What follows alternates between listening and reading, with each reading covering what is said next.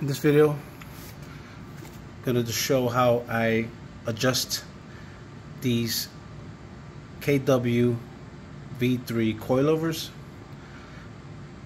The tools that I used was an Allen key, the spanner wrench to adjust it, and I used a little bit of WD-40 to lubricate and clear up some of the debris that's on the collar. First thing you do is you loosen this Allen key here. This is actually a lock that locks this spanner bolt in place. So loosen this up, and then to lower it, use the spanner wrench to turn the nut counterclockwise like this.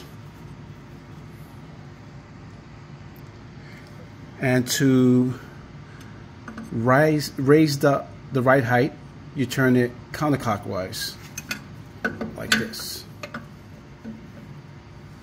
That way. But I'm lowering it, so I'm going clockwise.